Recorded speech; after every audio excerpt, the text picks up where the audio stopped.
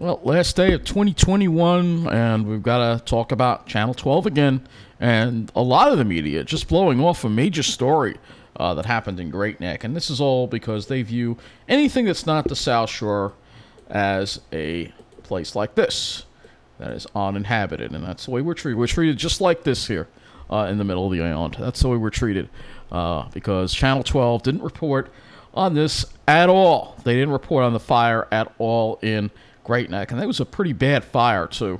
And none of the mainstream, not even the New York City TV stations covered it. It was all about the pandemic, and then they had the nerve to cover Gilgo.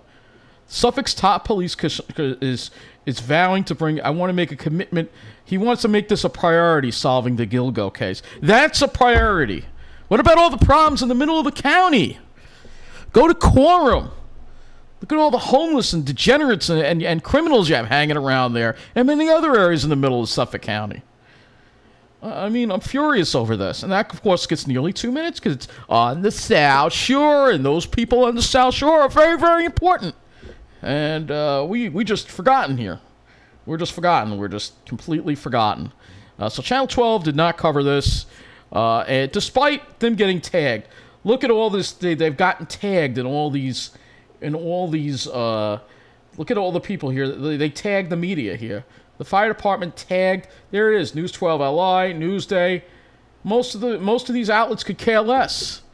It's unbelievable. This was a bad fire. Look at these pictures here from last night. And then there was some other house fires too. There was one in Levittown.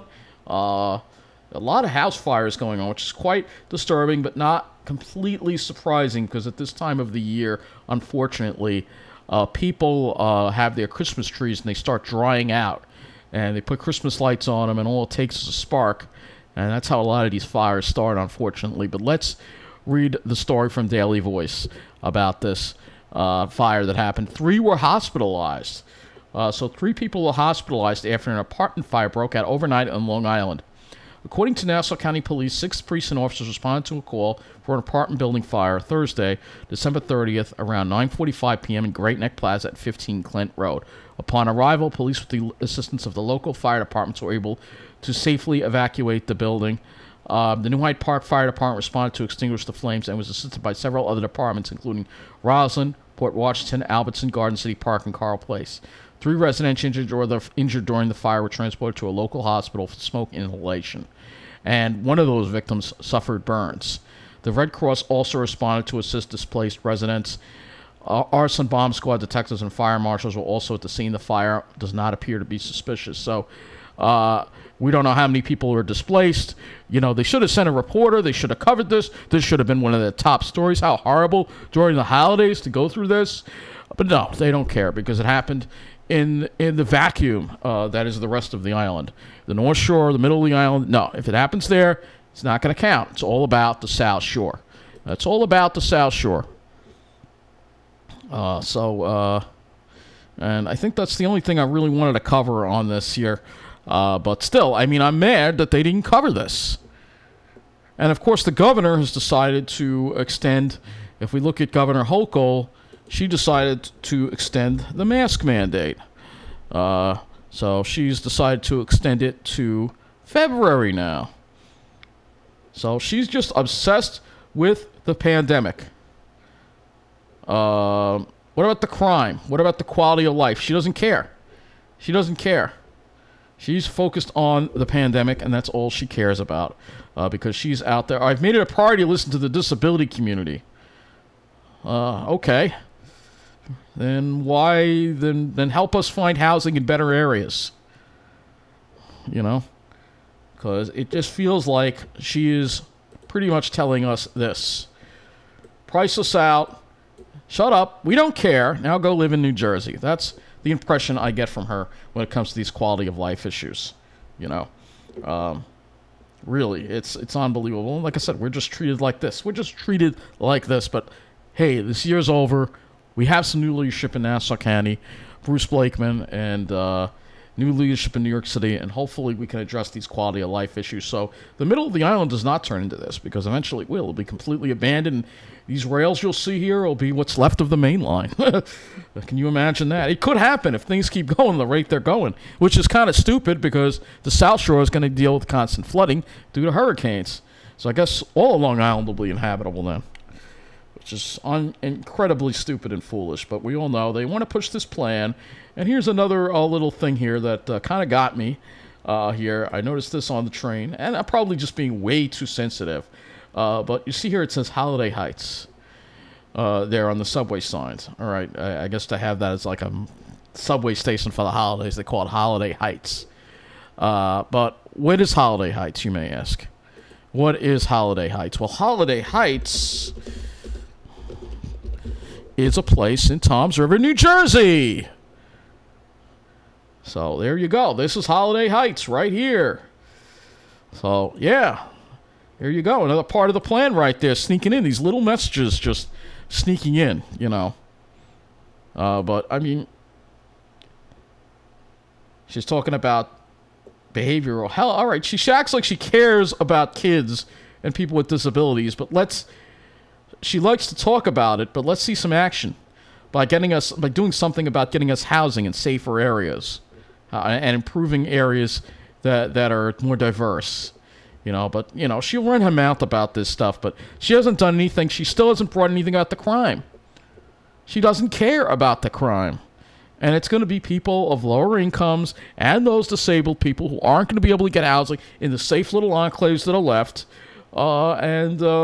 That's how she prices us out. That's how it all works. Now, that's how it all works. All right? But, yeah, it doesn't say that she... whatever the case is, it does not say that, she didn't even mention on the site that she extended the mask mandate, but here you go. Extends mask mandate till February 1st. Hasn't done a damn thing to stop the spread. She declares racism, public health emergency. Really? Well, I don't know. She's like trying to appeal to people, like, on both sides, but... You know, if you want to do something about racism, you got to get these criminals off the street so all of us are safe. You know, but anyway, that's pretty much it. I just wanted to bring up the fire, and really don't want to make too long of a rant video. Channel 12, once again. You know, I'm not even going to rant about Hochul that much. It's Channel 12. They really just, once again, the media just dropped the ball covering the news again. It's so obvious what this network serves. That's why they're called Channel 12 South Shore. They don't care about the middle of the island. Look at this. Another story on real estate. Look at her. This is an example of the people. I swear, like, everyone that works there is a blonde. Look at this. Look at this. Seller's market. Yeah, we're going to price this out. Force us to go live in New Jersey, right? She looks like she came straight out of Rockville Center, that woman. She probably lives in Rockville Center. You know, I mean, you know, this is who they serve. You know, Channel 12, you are disgraceful, and I'm going to continue to call you out into the new year as you continue to fail to report on the quality of life issues, the crime, a huge fire that displaced a number of people in Great Neck. You couldn't even cover it. They couldn't even cover it even for 20 seconds. They're not a news station. Stop calling yourself a news station because you don't cover news. You're there as a lifestyle network for a certain demographic, your own kind, with white hair, blue eyes, and white skin, blue eyes, and blonde hair. Those are the kind of people you serve. And it's disgusting. It really is. This is like a station for WASP, white Anglo-Saxon Protestant people. It's a WASP TV station. All right, now a WASP is that's another term. You know, wasp, but also is a thing that stings you. Well, they are stinging us. It hurts, too. It really does. But there you go. I don't want to make this video too long.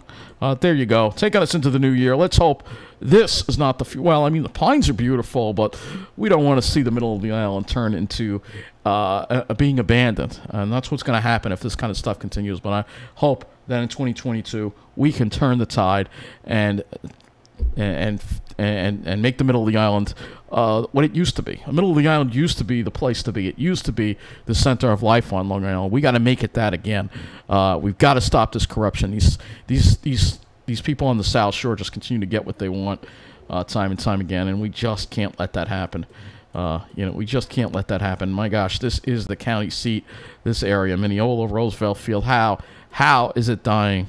It cannot. It cannot. We'll leave you with a view in front of the Nassau County building right here. And let's hope that with Bruce Blakeman taking the helm, we will see our county cleaned up. We got to first start getting these criminals behind bars and making Nassau County safe again. I mean, that is a beautiful building right there. All right, you can't lie. That is a beautiful building.